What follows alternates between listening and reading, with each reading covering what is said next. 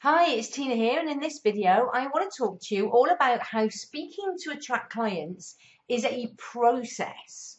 And it's a really important thing that you need to get your head around, because without it, you're probably going to end up putting in a lot of work and effort and not getting the results that you want. So the chances are right now that you might be giving talks.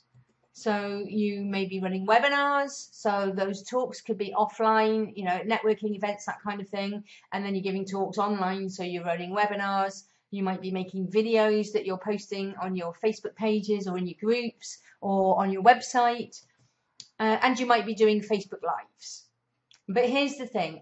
All of them need to be joined up to a client attraction process. If you don't do this, like I said, you could end up just working your backside off and not getting the results you want. This is certainly a mistake that I used to make. I would speak anywhere and everywhere, both offline and online, and I wasn't getting the results that I could have been getting because I didn't have a process. So let's have a look at what that process is in a bit more detail. Quite simply, the process is a sales funnel. This is nothing new. This is as old as time. I prefer actually to call it a buying funnel rather than a sales funnel, but it's traditionally known as a sales funnel. Okay, and the difference between the way that you use your funnel, so the difference between what I like to call a buying funnel rather than a sales funnel, is that you pull people in rather than push yourself at them. So let's have a look at how it works. So a typical funnel, and like I said, this isn't new. I mean, crikey, this is older than my grandma. A typical funnel is very commonly known as AIDA. So awareness, interest, desire, and action. And you pull your prospective clients through that funnel. And I say you pull them through rather than push them through and try and force them through it. You only really want the clients who are going to come willingly. You do not want clients who are going to be, coming through kicking and screaming all the way. So how do you use speaking within this typical funnel? So let's have a look. So awareness, the start of the funnel. And again, traditionally, a lot of people do this, but it's how you join it up to the rest of the funnel. So to raise awareness, you're probably doing things like going out networking, giving talks at other people's events. You might be creating Facebook Lives, doing, videos for your website, all those things that I've mentioned already. Another really good place to raise awareness is having videos on your lead magnet page, and also running interviews, so you can be interviewed by other people and you can also interview others as well, so that you've kind of got a bit of an opera effect going on. So all of these things, if you use speaking, you can raise much more awareness in your funnel and start attracting and pulling those clients to you. So again, let's have a look at the funnel and how you can use speaking in the other areas. Now, the awareness is where the journey starts. The interest, desire, and action then can be achieved very quickly. So you might have one event where you move somebody from interest to action in that one event. So you don't necessarily have to have a separate speaking thing for each of the stages of the funnel. So to give you an example of that, you might run a Facebook Live where you grab people's awareness, so they become aware of who you are, what you do, and what you can do for them. And on that Facebook Live, you might invite them to a webinar where you're going to talk about this topic in much more detail. On that webinar, now what you've done is, if they register for that webinar, you have piqued their interest. They've put their hands up and they've said, yeah, I'm interested in this. But then on the webinar, as long as they show up, they're interested. But then on the webinar, the presentation that you give can then move them from interest to desire. So they really now desire to move forwards, and they want to move forwards with you.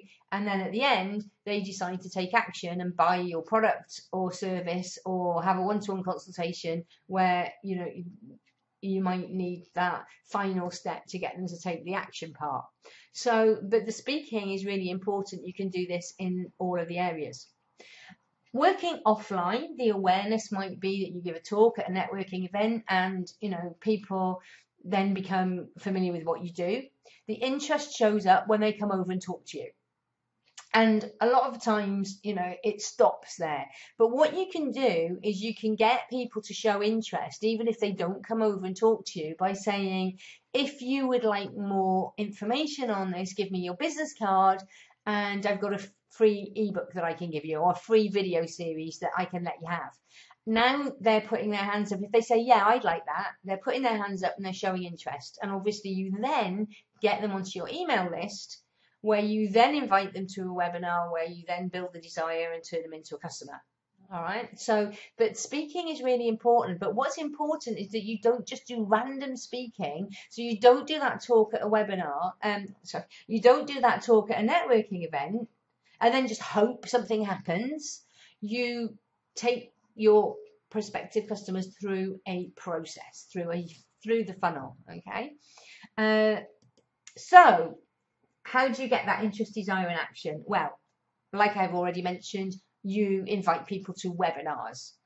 It might well be that it's more appropriate to run something like a 4-part video series that you invite people to. It might well be that you get people to join your groups, such as your Facebook groups, and then what you might do is put videos in there, just like this one. It could well be then that people who are showing interest and starting to have a desire for what you do, you put a cracking video on your sales page, and it may well be that you draw them into having a one-to-one consultation with you, where you talk about how you can help them and in what ways you can help them, and then through that one-to-one consultation, you build the desire and you get them to take action at the end. Okay, so speaking can really help, and different types of speaking can really help with this process. What is important though, in order to be successful at every single stage of this process, is that you actually write it down, that you map it out. Okay, so think of the step-by-step journey that your customers are going to go on in order to go from just, you know, vaguely being aware of you to actually signing up and becoming a client. And what you need to do is write down all of those steps and map it out. And there may be different steps. So, you know, different customers might come on at different points. They might, you know, they might leap straight in. They might go through more of a nurturing campaign first. What's important is that you write this process down, and you're probably going to have more than one process. Now, the process itself can be simple. So it can be literally webinar registration page, thank you page. You do the webinar, you send some reminders about the webinar, you do the webinar, and then you send out a replay. Okay, so that is a very simple webinar process.